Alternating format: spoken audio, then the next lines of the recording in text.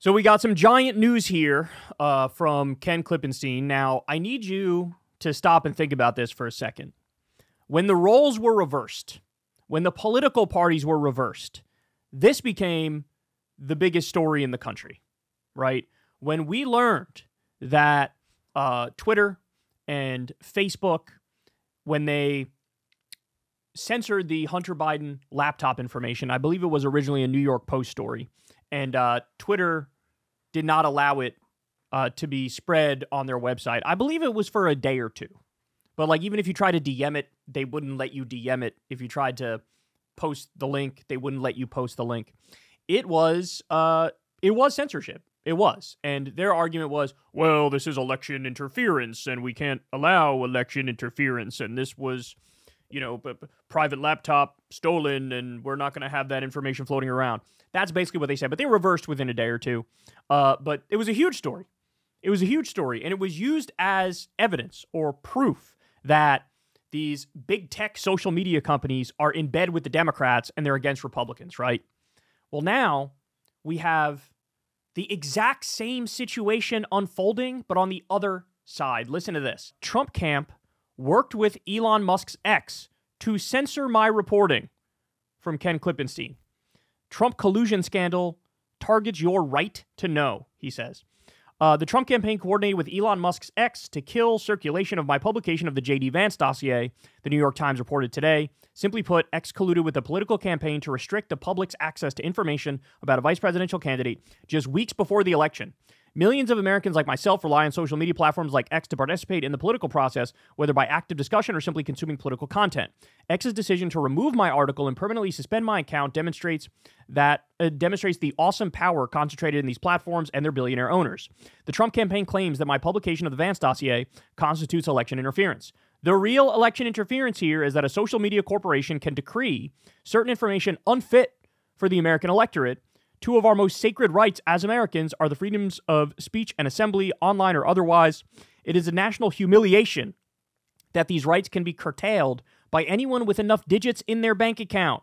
When Musk purchased Twitter in 2022 for an eye-popping $44 billion, it was unclear how the business mogul would manage to make the investment profitable. Initially, he promised no censorship or suppression and restored several previously banned accounts, including that of former President Trump. But now that Musk has become an outspoken advocate of Trump's presidential campaign, it is clear that his investment was always about political influence. Now, he is wielding that influence in increasingly brazen ways. Here's how the New York Times put X's collusion with the Trump campaign. Quote, after a reporter's publication of hacked Trump campaign information last month, the campaign connected with X to prevent the circulation of links to the material on the platform, according to two people with knowledge of the events. X eventually blocked links to the material and suspended the reporter's account.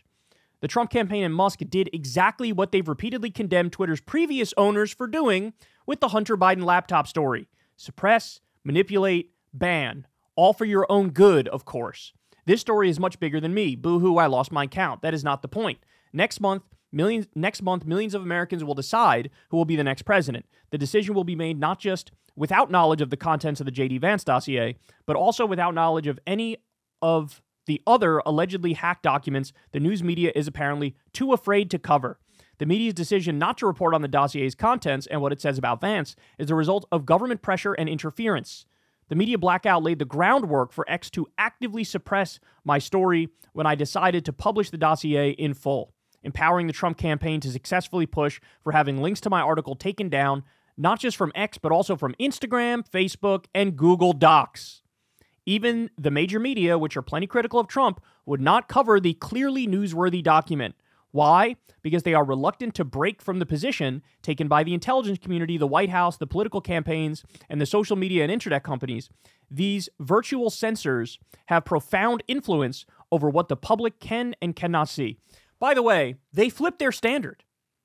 Back when it was Hillary Clinton, they did run all the stories that it was information that was allegedly leaked because of Russia, right? Russia had the documents, gave them allegedly to WikiLeaks. WikiLeaks ran it. But even if it wasn't Russia, the point still stands.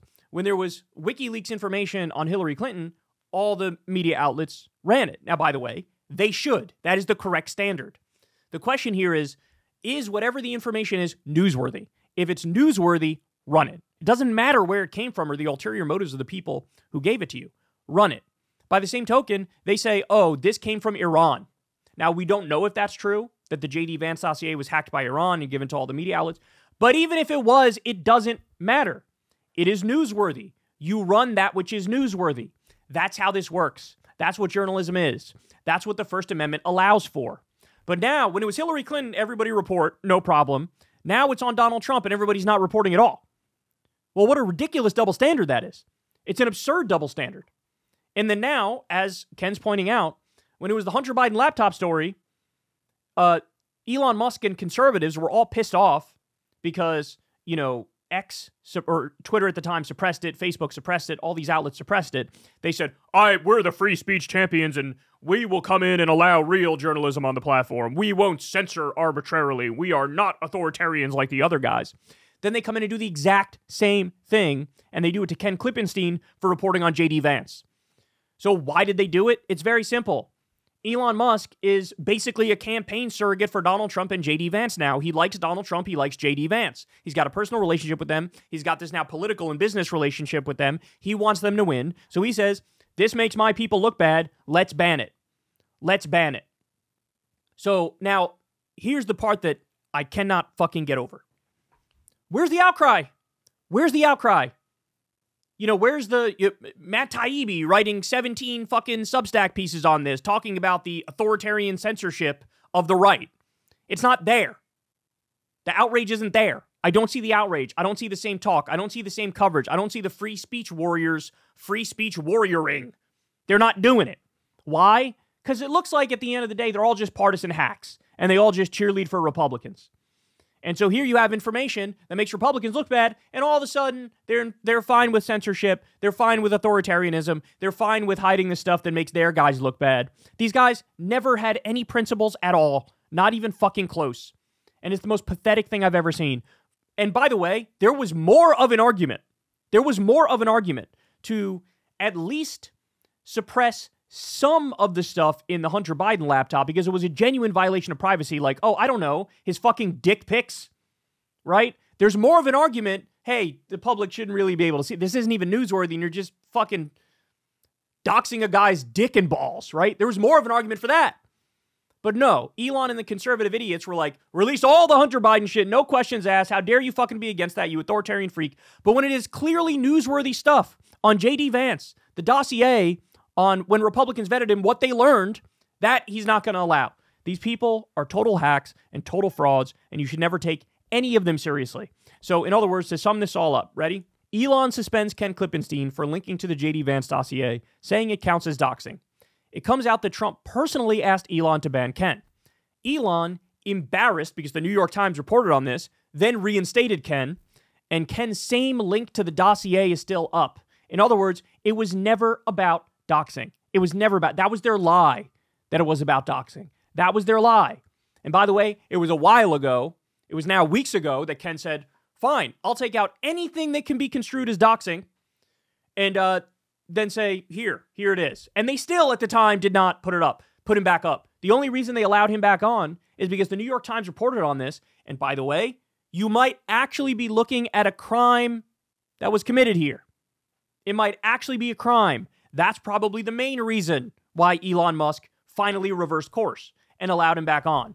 Absolutely insane, man. Absolutely insane. And again, is this the #1 story in the country? Do I see all the free speech warriors talking about it? Nope. You'll hear about it here and maybe a couple other places, but you won't hear about it everywhere. It won't be the #1 story in the country because conservatives control the narrative. And it doesn't matter that they were just caught in the most rank hypocrisy you've ever seen in your life. Water off a duck's ass is what it will be, and everybody will just move on. Hey y'all, do me a favor and like and subscribe. It helps out big time in the algorithm. Click the bell as well for notifications when videos drop, and watch that video on screen right now. You know you want to.